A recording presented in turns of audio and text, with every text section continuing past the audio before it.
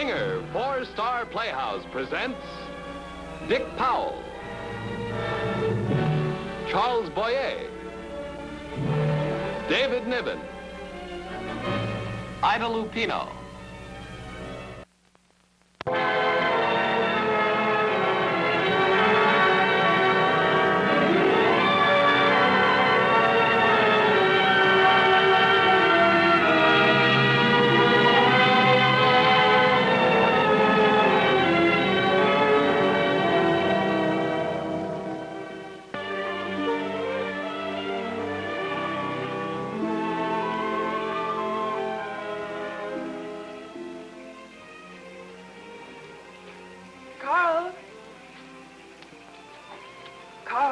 Vivian, over here.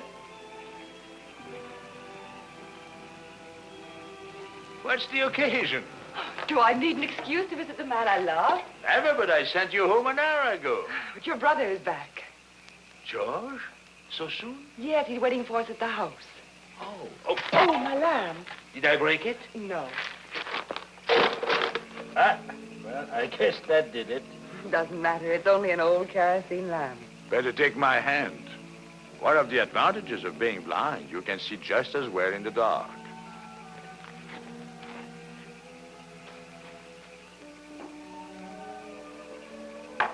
Let's sit down for a moment.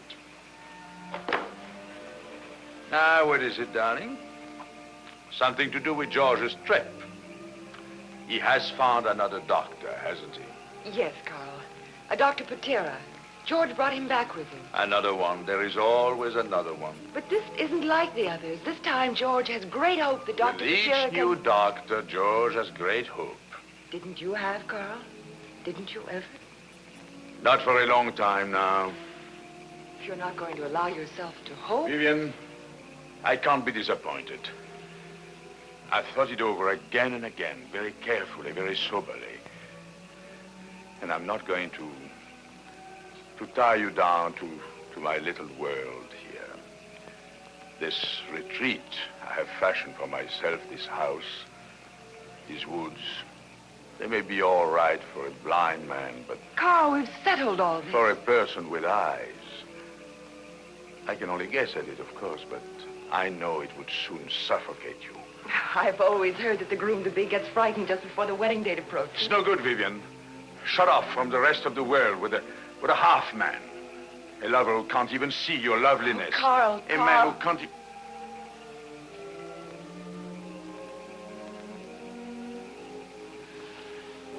They're waiting for us. All right. Let's get it over with.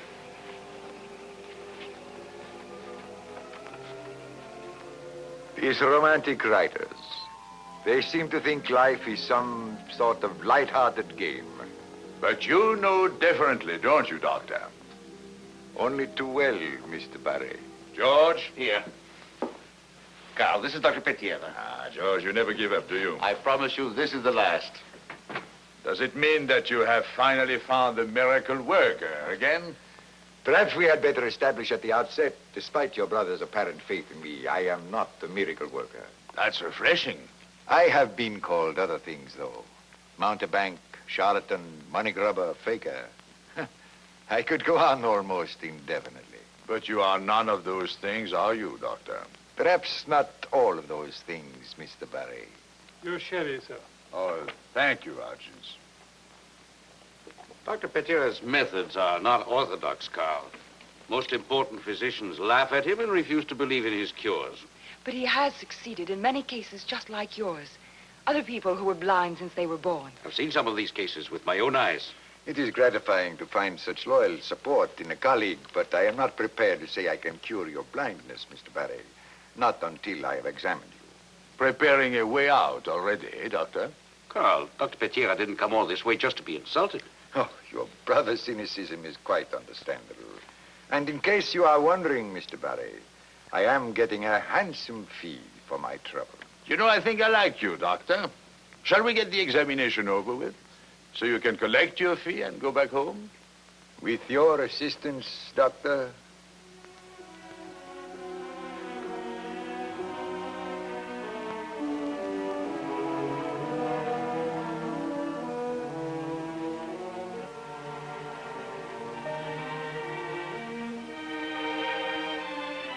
All right, Doctor. I'll open the windows, get some air. Well, you are keeping my brother and Miss Ellington in an agony of suspense, Doctor. It is up to you, but I may not be taking the trip back home as quickly as you expected. Come now, what do you mean? What do you mean it's up to me? I mean, I believe I can cure your blindness. But You are, of course, unaware of what it means. The idea of seeing again for the first time in your life. You have made a cozy little nest here for yourself. I suppose in some ways you are happier than many of us who have had our sight since birth. You have what all of us are after. Security and a kind of peace. That peace and security can be shattered. it seems to me you do protest too much, Doctor. Many of us live in fear of losing our sight. I think perhaps you are afraid of gaining yours. And there are other considerations. The operation will be an extremely painful one. There are no opiates I can administer for this kind of surgery. I'm afraid that's right, Carl. Also, there will be a tediously long and difficult post-operative period. The patient will have to lie in bed almost immobile for at least 3 weeks. And no matter how successful the surgery is, there is still one big question mark. The true condition of the inner eye. Just what are you trying to say, Doctor? It is possible that Mr. Barry will have his sight for only a few moments, then lose it again permanently. Always a joker in the deck, eh, Doctor? That's why it is up to you. You cannot begin to realize what temporary sight would mean to you. A chance only to learn what you are missing by not being able to see. Yes. A sort of exquisite torture designed to last a lifetime. Exactly. If your eyesight should fade in those first few moments, nothing on earth will be able to restore it. But of course, it may not fade. The operation may be a complete success. I can guarantee nothing.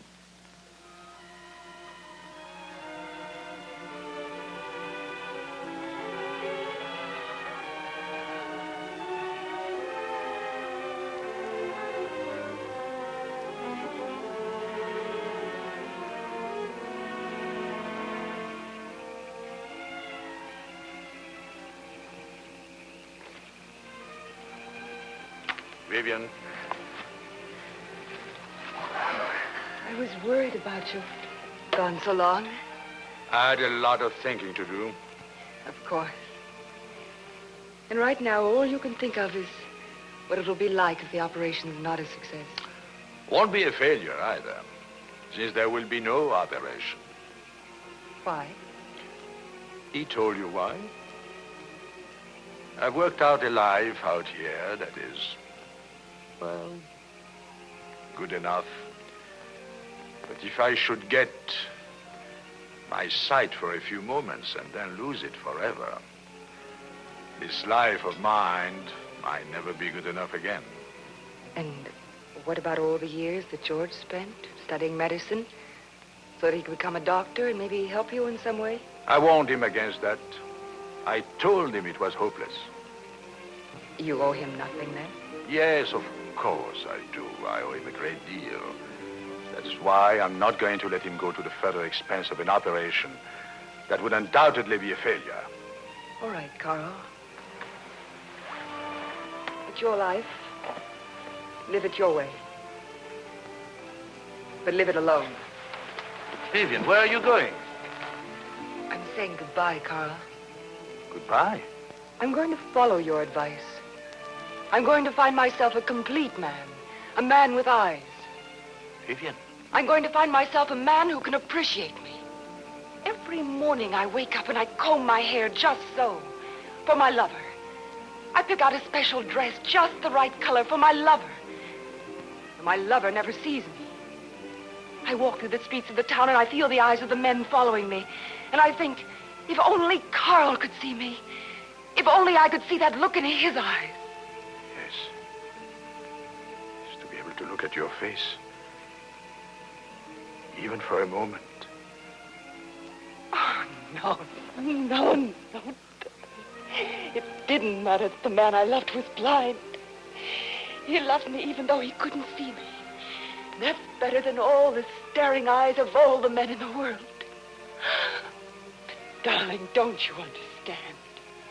Now there's a chance. If only a chance. And you're afraid. You're running back to this little world of yours. Oh, darling, don't you understand? Yes. Yes, I understand. If I let Petiera go now without trying, I'll regret it for the rest of my life. Yes, Carl. Oh, yes. Well, they're waiting for us, Vivian.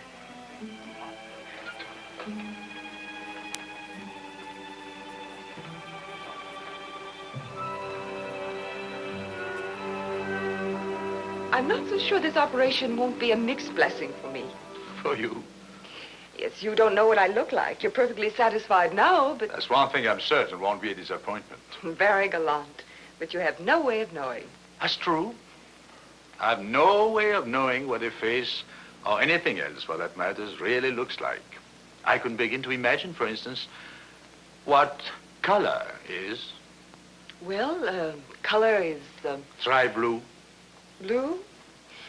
Well, blue is sort of... blue is a cool color. The various shades of blue... Cool? Like the breeze in the evening, or the feel of the grass in the early morning? No, grass is green. Green? Yes, green is... Well, forget colors. What about shapes, perspective? Look, describe a bird to me. I heard them sing by the hour, and people have tried to tell me what they look like. Well, there are various kinds of birds, but most birds are small enough to hold in your hand. Their bodies are kind of cylindrical, and they have small heads and bright, sparkling eyes. Sparkling? Describe sparkling. Oh, sparkling? Well... Well, Carl, how do you feel? Are you ready? Yes, George, of course, I'm ready. Please, keep remembering how very much I love you.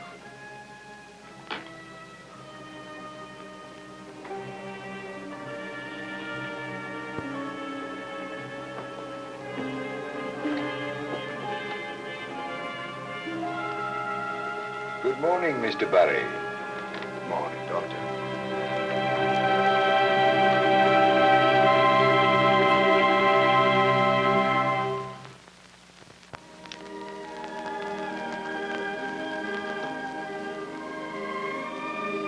On August 17th, the French emperor, who had arrived at Chalon on the previous day, decided after a council of war to appoint some popular man, preferably Trochu, as governor of Paris.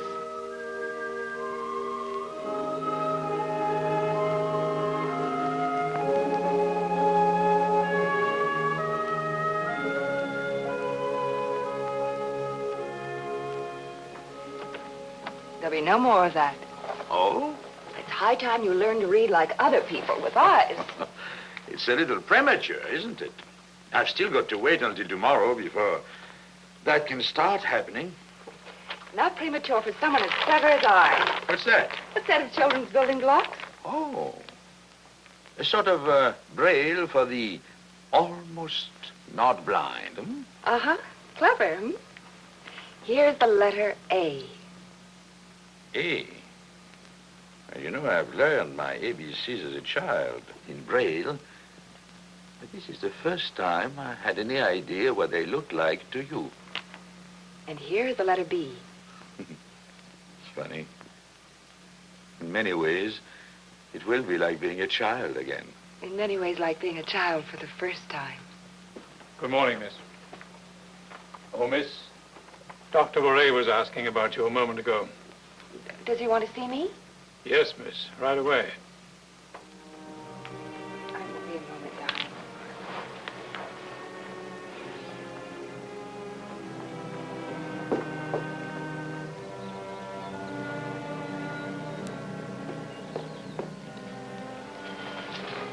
George, what is it? Petiera is gone. Gone. He left last night. Told no one, just packed his bags and left. Hodgins discovered his empty room this morning. Gone. Carl, have you told Carl? He left this. This will come as a great shock to you, and I am truly sorry. However, my sudden and completely unexpected departure should have no effect whatsoever on your brother's chances. A message has been brought to me by special courier. A young man in the city of Marseille is so despondent over his blindness that he has twice tried to take his own life. His father implores me to come immediately on a ship leaving port tonight. Since there's nothing further I can do for your brother, I see no point in denying this urgent appeal. I don't believe it. He's a liar, a liar. I admonish you only to wait until tomorrow afternoon before removing the bandages from your brother's eyes. What happens then is up to fortune. He was. He told us he was a charlatan.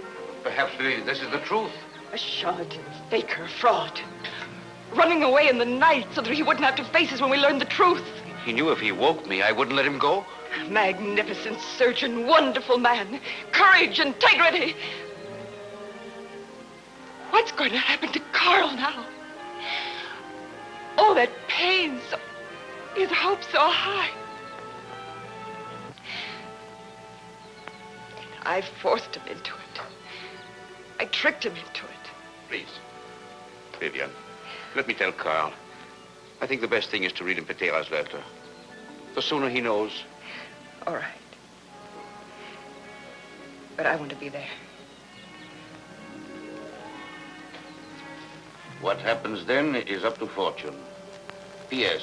You may tell your brother, so that he can keep his concept of me intact, that the gentleman from Marseille has offered a fabulous sum for my services. Your servant, Brewer Petiera. Sounds like Petiera, all right. Come now. I seem to detect a strange note in this room. Do you think Petiera is not telling the truth? It's just, we were worried how you would feel about it. Silly. It changes nothing. I'm glad you're taking it this way, Carl. Now the way to take it. Now, if you'll both be kind enough to leave the patient, it's time for my morning nap. I shall need plenty of strength when these blinkers come off tomorrow.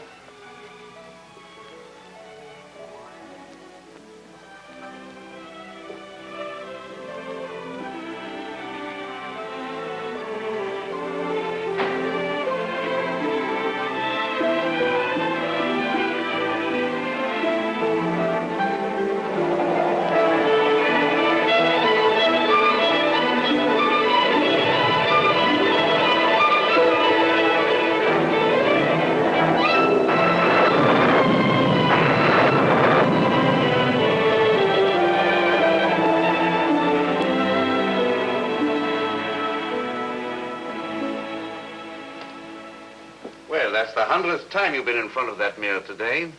And you? Are you all ready for your brother to have his first look at you? He won't bother to look at me. And now, if you think your nose is on straight.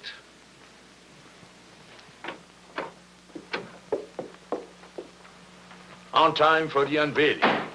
Yes, Carl, we are both with you now. Are you as frightened as I am? Well, I'm probably more worried about your reaction to what I'm going to ask both of you to do. Ask us to do?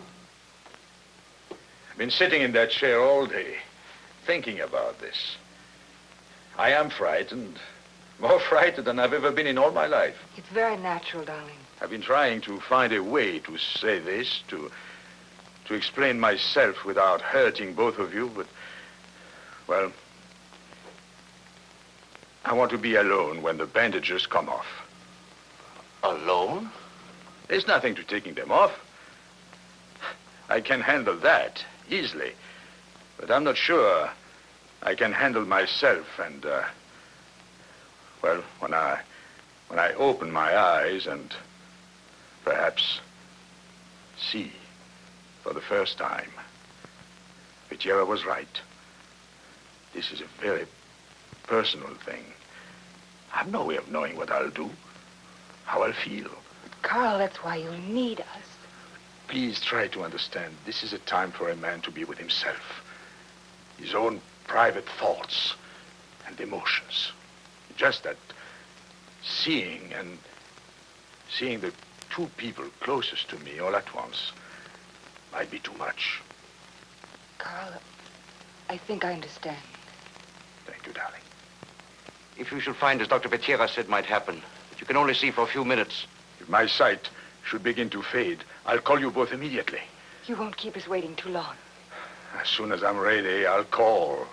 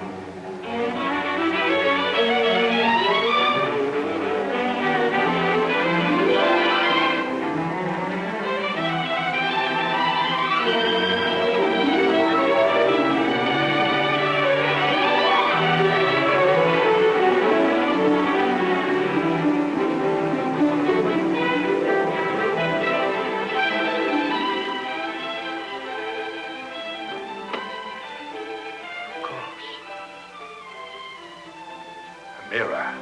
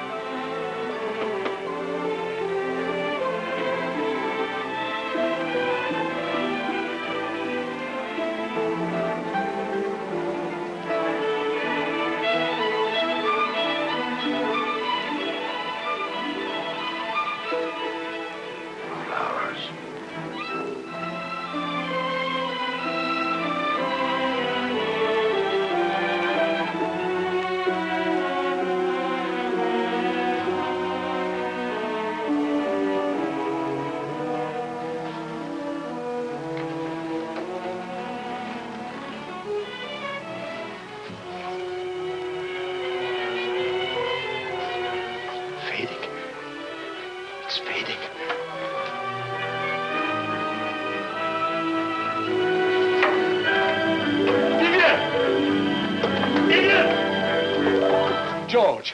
Carl. Carl, you can see. Yes. Yes. But it's fading. Where is Vivian? I want to see Vivian. Carl, Carl!